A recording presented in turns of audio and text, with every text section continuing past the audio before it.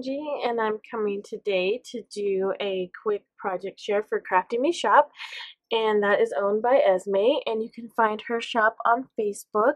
She has a Facebook group, and here's some of her information right here, because it's this way now. Flip my camera around. So here you go. So she runs a sale once a week, and it's first come, first serve. She used to post pictures, and then you would post on what you wanted, but lately the last few sales have been live, so you have to catch her live, and she'll always give you an advance notice when she's going live. And then what she didn't sell or has a few things left, she'll go ahead and post those, and so you'll have a second chance to maybe get on some of her things. She sells anything from lace, trims, bling, trinket boxes, lace bundles, you name it, she has it. She has such different varieties of things. She sells very high quality items, and she is a super sweet lady, and she'll even do like cooking videos for you if you ask her. I think she's planning on doing some like Mexican cookies soon or whatnot. So yeah, so please go over and join her Facebook group. She also has a YouTube channel here, and everything is linked below, so if you need to get there, check the links below. Okay, so I just did a couple little things really quick. So this one is just something I have wrapped up in a box. Well, it's not completely wrapped up, but I put this really pretty box together for a friend. And then this wreath comes off, but here's that little thing right here. And I came up with this really cool idea. I don't know, I might do a tutorial on how to do that weathered layered look. This is just a piece of wood, but I used to paint big pieces of wood, lettered wood, and then I'd fly them on to ply on like old fence wood. Anyways, I came up with a trick on how to do it on smaller wood, so stay tuned on that.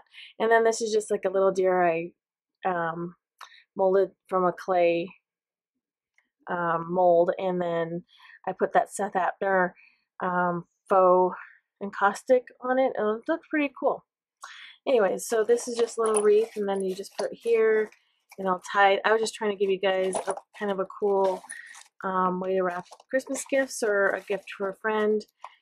And so this was just one of those long faux pine boughs, I guess you'd call them, and you get them like at Hobby Lobby, and I just turned it into a circle and then made it like a wreath.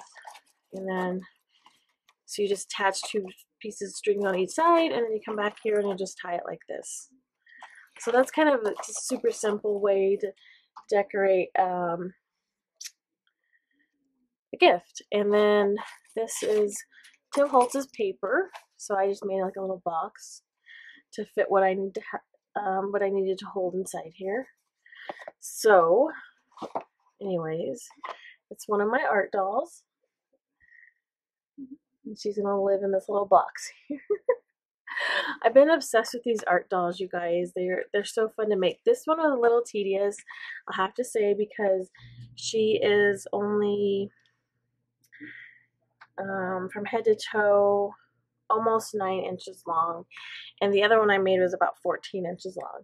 So I scaled her way back, and the smaller you got, I mean, obviously I didn't think it was going to be super difficult, but this one, the little ones are actually a little bit more difficult to make, but I still love the process, and I think this one turned out amazing. I was a little worried a few times, but I ended up getting through the project, and that's one of the good things when you're not really liking something, or you feel like you're struggling through it. Put it down, come back, and get through it. Finish it to the end, and then decide, instead of just like throwing it to the side and like, you know.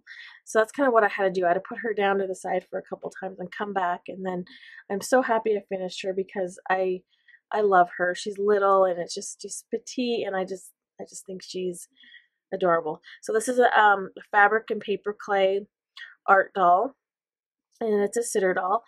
And so she has a little tiny journal, and this is a little slow stitched cover on here using Esme's trims. I have like a lot of little trims and bits from my DT box, so I thought this would be a fun way to use some of those things up. So this is just a little tiny journal put together, and then I made a cover with some slow stitching. I mean, it's nothing spectacular because it was so tiny. I just thought it'd be fun to do a slow stitch cover.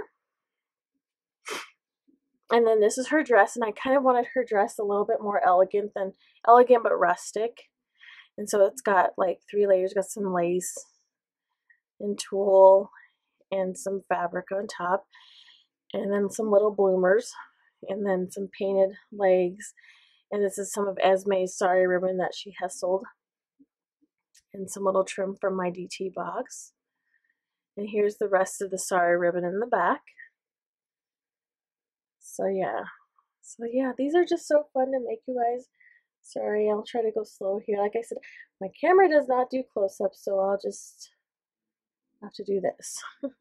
And that's why I take the time to take, decent pictures and put them at the end of my video so you guys can see slow, still shots of my work, because like it's kind of hard to see it on a camera sometimes, and having those close-ups are nice. So she will live in this little box with some tea. It's like a tea towel and has like some little rusty stains on it, and I'll wrap her up really nice and put her in that box. And then the next little thing right here is this. I might do a little tutorial on this. I don't know. We'll see if I have the time. But I found these little jars at the Dollar Tree. They're plastic mason jars. And so I painted mine to look like a Santa. So all I did was I put decoupage medium on, and I put a fine Martha Stewart glitter on there to give it that frosty, glittery, wintry look. And then I just tied a ribbon around the neck because I wanted it to look like a scarf. And then just did a rosette with some of Esme's trims and lace panels that I've had left over. And Esme sells these, and I love these. I've used them in so many things. I'm going to be sad when I run out. And some of Esme's glass beads that I had in a little package of little trinkets and stuff in my DT. And here's a snowman face that I painted. I used to do a lot of tool painting, so it's fun to use some of my tool painting techniques on how to get the gradation of shading on here and stuff. It's a lot of fun to make. So here's like a cute way. I thought this is a Dollar Tree, and this is I like to package my things in kind of unusual kind of packaging, and I thought, this would be fun.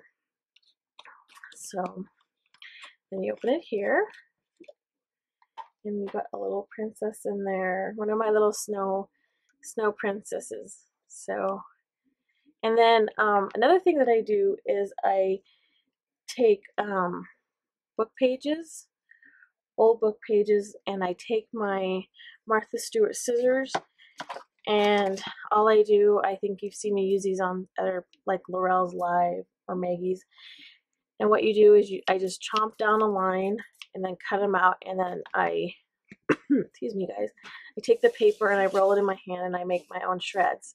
I love making book paper shreds and using them for the gifts. That was what was in this box as well. There's a bunch of book paper shreds here. See in there. I just love that. And you can also use like tea stain paper and mix it up, or dyed paper. That's just what I like to do with these scissors. One of the things I like to do. Anyway, so that's what's holding the gift. And then here's the little princess. She's like a little itty bitty snow girl. So she's all paper mache, and I make the whole body out of paper mache, and then I run some wire to attach the arms. And I just always love the little wings. So I put some little ballet slippers on her. Excuse me, guys. And this is all Esme's trims for my DT box. This is going to another friend for her challenge, and she loves shabby chic, so I thought this worked out perfect. And I took Esme's trim here, and I made a little crown, and all I did was I dipped it in fabric stiffener. First I antiqued it, fabric stiffener, and then I brushed on decoupage medium, and then dipped it in glitter. And this is one of my DT little trinkets I got my DT. I love Esme stuff. Like I said, everything's so vintage. So it's just like a little bell lantern, I guess she's holding on her wrist. And here's some jewels. Jewels. So she's a little Christmas ornament. And then I just did some layers of lace, trims, some trim up here. It's a very pretty, it's like avocado dye pink. So I think it'll work well. It's very shabby chic. Very, still my style though. Like I said, I I try to do the shabby chic thing, and I'm getting better at it, but I still feel like it's still just me. I'm very vintage, and I feel like my style still comes, even though I'm doing it for somebody else who loves shabby chic, I feel like my signature or my style still comes through no matter what I try to do. So, and that's okay, right? That works. So yeah, so here's this little tiny itty bitty snow princess or snow angel, whatever you'd like to call her.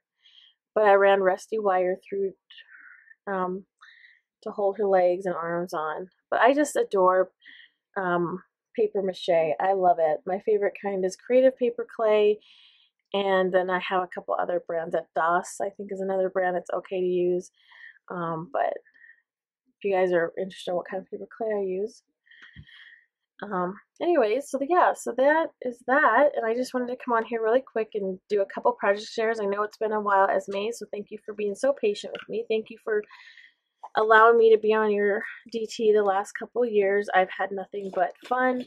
You are super fun to work for. My cactus done sister hot tamale. I have all these little nicknames for her. You are a joy to work for, Esme. Thank you so much for the encouragement, the love, and all the support you're always giving me, and all of your followers. You're truly amazing, and I'm truly blessed to be a part of your little world. I hope everybody's having a wonderful and safe week, and the holidays are upon us, and yeah. Okay, I will talk to you later. Bye-bye.